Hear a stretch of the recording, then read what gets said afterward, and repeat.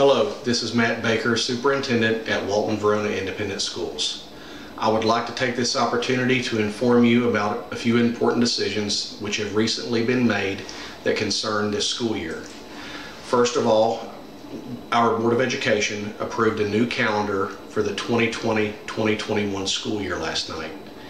At this point, our first day for students will be August the 24th, and we will still have a week-long fall break that occurs the week of October 12th, as well as a week-long spring break in the second semester. Our reason for modifying our calendar is that it offers us the opportunity to have some flexibility in regard to the number of instructional days we have in this school year. During the current circumstances, one of the things we need most is flexibility, and this option affords us that. According to state law, if a school district starts the school year before August 24th, that school district must accrue 1,062 hours of instructional time, as well as at least 170 instructional days.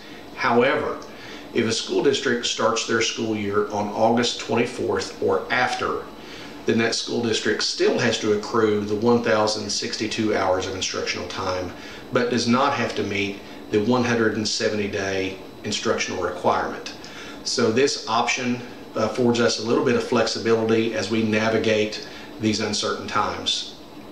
The second decision that has been made, it regards how we're going to go about re-entering school this year.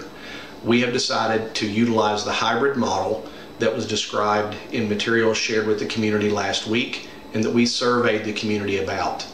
On these surveys, 1,527 parents responded, and of those responses, roughly a third came from each of our three schools. The results, however, indicated a preference for the hybrid model and the virtual model. 43.4% of our parents indicated they preferred the hybrid model, and 21.8% of our parents indicated that they preferred the virtual model. And lastly, 34.8% of our parents indicated that they preferred the traditional 5-day model. I would like to state that our approach in pursuing this hybrid model is very simple, and that is it enables us to balance the needs of our students along with safety for our students and our staff. Under this model, all students at the elementary will attend school Monday through Thursday for a full day. We have some extra space at the elementary.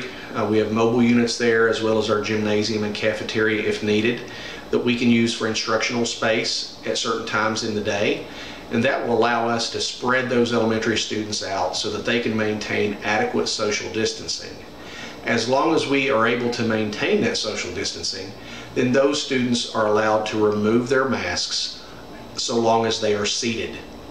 However, if they are up and moving, if they are going to the restroom, if they are walking through the hallways on their way to lunch or to the media center, they will have to wear masks. But by spreading those students out, we're going to afford those students the opportunity to remove their masks for a few minutes during the day while they are seated.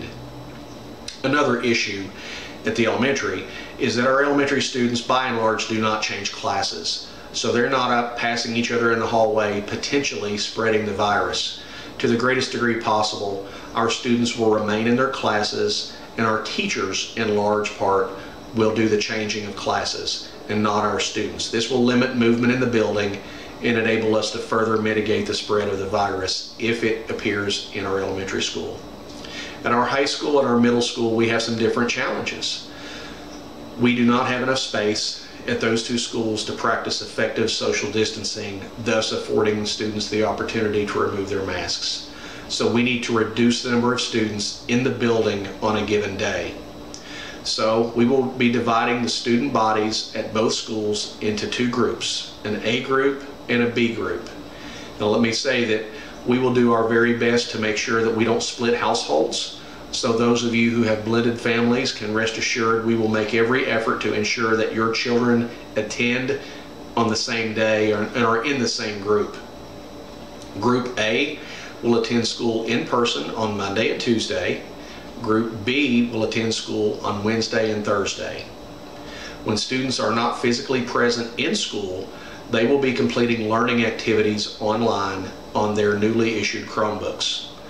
Both campuses, our Verona campus and our Walton campus, will have an NTI day every Friday. This time is important for a couple reasons. First, it allows us to thoroughly sanitize our buildings. We will certainly be sanitizing our buildings at the end of every school day, and we'll be addressing high contact areas during the school day. But it's important that we have some additional time to be extremely thorough in the cleaning of our facilities. Another factor in making every Friday an NTI day is that it builds time in so that our teachers can make personal contact with those students who choose to participate virtually. We want to ensure that those students get a great education, and we need to build time for our teachers to touch base with those students, and if needed, to make appointments where those students can physically come into the building on an individual basis for some assistance if they need it. So school this year is going to look different than it ever has. I'm sure that you have many questions, and we will do our best to answer those questions in the coming weeks. But please understand, we are not able to answer those questions until we have this basic approach decided. Now that we know we're utilizing this hybrid model for attendance, and that we are offering parents the virtual option if they don't feel safe sending their child to school, we can begin working out the many details that will be involved in having school this year. Please understand that I'm very aware that many of you are apprehensive about returning to school. We have students, parents, and staff members who are very concerned about this virus, and I would like for you to know that I share your concern. I'm very well aware that there's a lot of fear and anxiety in our community, and please know that I'm confident that we can offer our staff and our students a safe learning environment this year. One of the reasons I say that is the infection rates in Northern Kentucky are extremely low. In Kenton and in Boone counties, the infection rate is 0.005% of the population in those two counties. So the infection rates are extremely low. If the infection rates were very high, as they are in other parts of the country, if our emergency rooms and our intensive care units were overrun with COVID patients, we would be taking a very different approach to open school this year.